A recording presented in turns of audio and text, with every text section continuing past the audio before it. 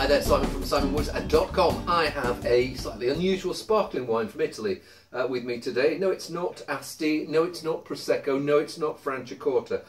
This is Il Grillo di Santa Tresa Vino Spumante Biologico Brut, made from the Grillo grape, which is one of the grapes that they used to. Well, they still do use it for Marsala, but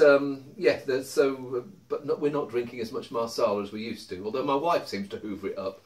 Had two rather large glasses during the European Cup final the other day. But anyway, I can't see a vintage on it. Let's just see what it's like. Smells crisp, toasty, slightly lemony. It's quite effusive when I open it, as you'll see. I've got a few little splashes on my jumper, but it smells. Yeah, it smells like it's going to have this sprightly, summery lemon flavour. A little bit of bitterness in there.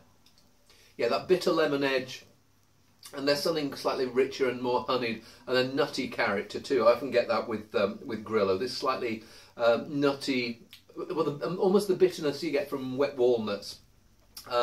It's okay. It's not stunning, but it is interesting and it's different. And I mean, in terms of comparing it with those other Italian wines I was mentioning, Franciacorta is probably a little bit finer. Prosecco is a bit softer, and Asti is a bit sweeter. But this is one of those where I can imagine having it and having it with some quite salty food. Because there's this salty edge in the wine that I quite like. It's one of those where first time I tasted it, I was going.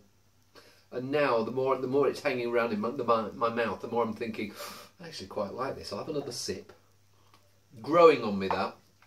I'll try it later, and I will report back as growing on me with each mouthful. See you soon.